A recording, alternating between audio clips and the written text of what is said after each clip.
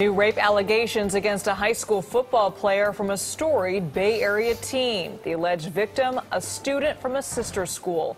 This case involves football players from De La Salle and Ignacio Valley High. And it reportedly happened at a post-game party. KPIX 5's Da Lin live in Concord with the details for us. Da? That's correct. A police source is telling us the alleged assault happened off campus, apparently after a football game, apparently at an event, most likely a party. Now, the victim is a student here at Carondelet High. The all-girls school sent out a letter to parents today saying our student reached out to our personal counselors this week to report the incident, and we immediately contacted local police and provided support services for her and her family. The Contra Costa County Sheriff's Department arrested the two boys last night and booked them into juvenile hall. They say the attack happened in late September in unincorporated Walnut Creek, but the victim came forward this week. We understand one boy is a student at De La Salle High School.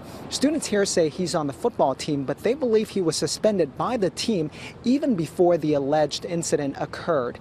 The East Bay Times is reporting the other boy arrested is a football player at Ignacio Valley High School. Now, both students and parents tell me they're shocked by this allegation.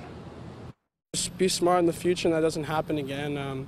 It's a lot of drama that we don't really need at our school. We just need to keep going on with the normal school process. We don't need any more drama, so I hope it just gets solved the right way and nothing else pops off. They're kids, they're making huge mistakes, and they don't realize it has lifelong consequences.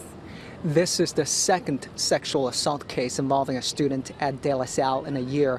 Back in May, a former football player at the school was convicted in juvenile court of raping a Carondelet student. Now, for those of you not familiar with the two schools, the Carondelet, the all-girls school, and De La Salle, the all-boys school, they're both located right next to each other. Carondelet here, across the street, De La Salle, and both of those schools held their own student body meeting today, talking about the alleged assault and also what to do, what not to do.